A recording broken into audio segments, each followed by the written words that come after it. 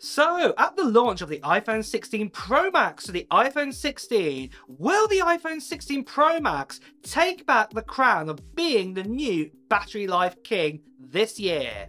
Today, I'm going to cover over everything for improvements for the iPhone 16 models, and if we have time to, I'm also going to talk about the release date and price as well. So let's start with something you may know or you may not know.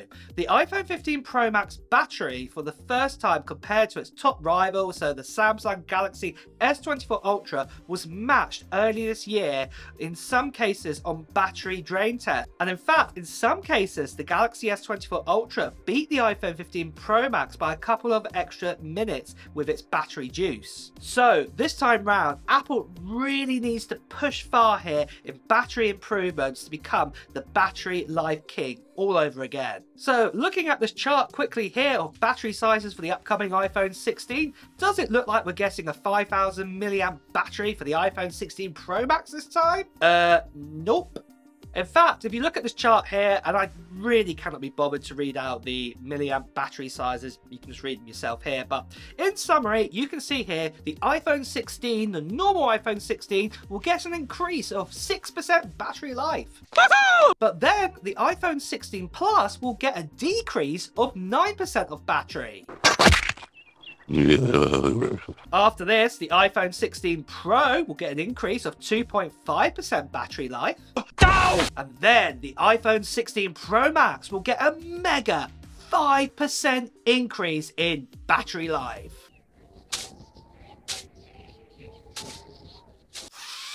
So, on the face of it then, I'm going to say it again. What the fuck is going on?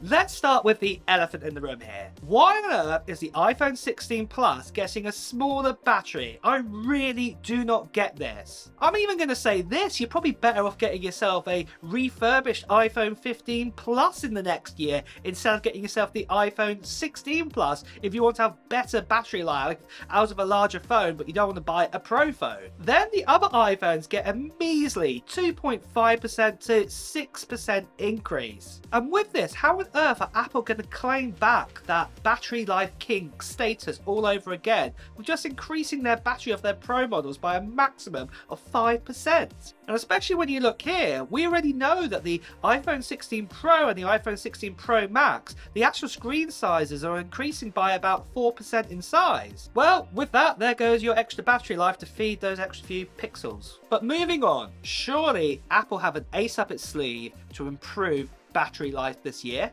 Well, I think if it's going to be anywhere, it's going to do with the A18 and the A18 Pro chipset, and also to do with stacked battery. So let's start with stacked batteries first of all.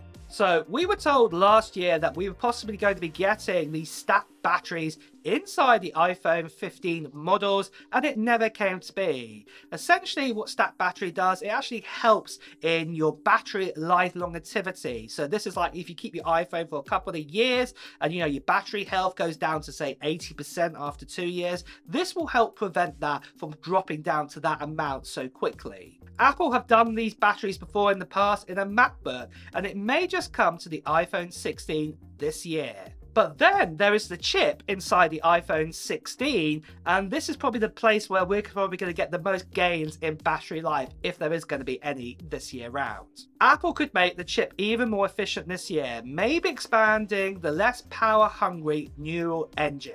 If you didn't know what this is the part of the iPhone chip right now, and the main thing what I would say you would notice it doing is probably doing sort of locking onto your face with face tracking, and also after you take a photo, you might have noticed like a second or two later, it sharpens it up a little bit. The neural engine's doing all this great sort of work right now. If it is true at WWDC this year, we're going to see big AI advantages in iOS 18, then most likely, then Apple could even push some of its main iOS 18 operating tasks into sort of its AI abilities and also onto that neural engine, and this could prolong battery life for all iPhones. So what can we take away from this with the battery life for the iPhone 16 models? Are we going to get a massive leap in battery life this year? The simple answer is no.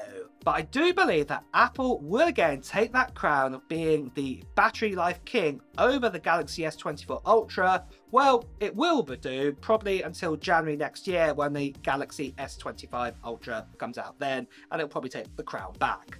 But there is one device that does have an incredible battery life, and it's made by Apple, and I'm giving it away at the end of June giveaway, and it's this. This here is a MacBook Pro M3, and like I said, I'm going to be giving this away to one lucky subscriber at the end of June time. Now, this MacBook Pro is an M3 top of the range chipset, M3 normal MacBook Pro, but it also has 16 gigabytes of RAM and also 512 gigabytes of storage inside of it.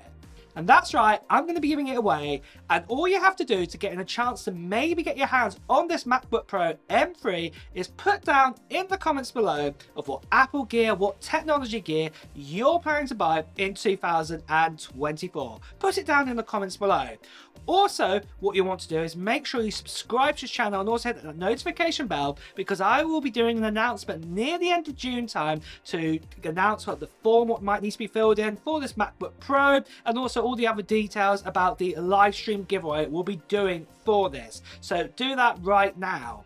The other thing I just want to quickly mention as well for this international giveaway, sadly there are lots of scammers and spammers, people still impersonating me right now, telling you to Telegram or to WhatsApp, even part with your money for postage. This is not me at all, so please do ignore them, or better still, please do report them. So moving on, let's talk about the release date, and I think we might leave the price to another day. Now, I have spoke about the release date in previous videos of mine, so yeah, if you do want to switch off now, you're more than welcome to do that. But if you want a quick recap, or if you're new here, you want to know all the information about the release date, let's talk about it right now.